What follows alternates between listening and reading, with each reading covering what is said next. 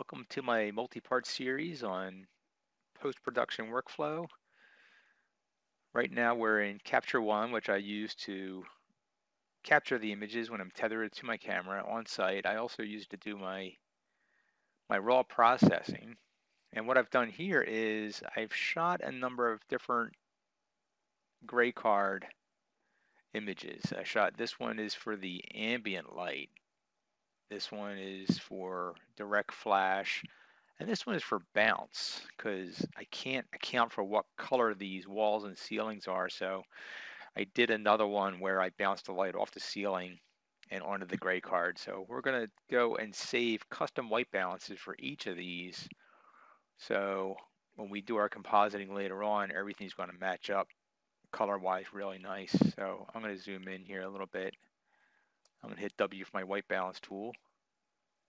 And I'm going to just click the gray. You see that got us pretty close right there. Now what I could do in Capture One is I can go up here to presets and I can say save custom preset, and I'm going to save this. I'm going to call it ambient. So now that's in my list where if I have to go and apply that to another ambient color image, it'll be right there in a drop down, and I know they're all the same. I'm going to go through it to my direct flash, do the same thing. I'm going to click on the gray, save custom preset as, I'll call that direct because that's a direct flash. And then we'll go over here and do the same thing with the bounce. And save that as bounce. So now I have these 3 different color settings saved. So what I could do now is go to my images, which I have pulled aside here. I shot 7 images of this particular view. One is what I think will be a pretty decent ambient shot, and I like to get my outsides looking about 1 stop overexposed. I think it looks more natural. So that was shot at a 15th of a second at f11. I'm at ISO 100. The next shot I shot is 2 stops over. I like to shoot these overexposed ones to get the very darkest of the shadows to show up. And in this case, this metal work here, I didn't want that to just become a black hole. So I have those. And what I'm going to do here now is, if I go back to my white balance, actually I'll select both of those. Back to the white balance, make sure they're both set to ambient. So they'll both be balanced to ambient. And then I have some other lighting layers. So that looks like a bounce flash there. Some more bounce flash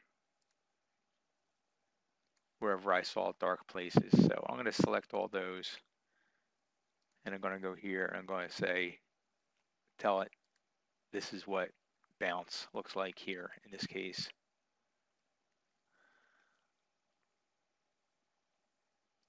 So I'm going to go back to these ambients, and I'm going to make one other adjustment here. These are some controls to account for and adjust shadows and highlights, which I like to adjust. So highlights here in this case don't look too bad, but I might want to bring them down just a little bit to try to eliminate some of the fuzziness in the light sources here. And shadows I'm going to bring up just a little bit, not too much. This room wasn't really very contrasty. Sometimes you'll go into other interior spaces where it's much more contrasty, where there's much darker corners and maybe floors are too dark, and you could jack them up a little bit there. I'm going to do this, and I'm going to copy this over to the other image. I want to copy the exposure settings that I just saved and hit apply. So now I have all 7 of these images that I want to bring over into Photoshop. Now I'm ready to do my compositing. So I'm going to export, and I have some recipes here. The one we're going to use is just a regular TIFF. 8-bit TIFF is fine. I'm shooting in 16-bit, but I don't really see any kind of benefit in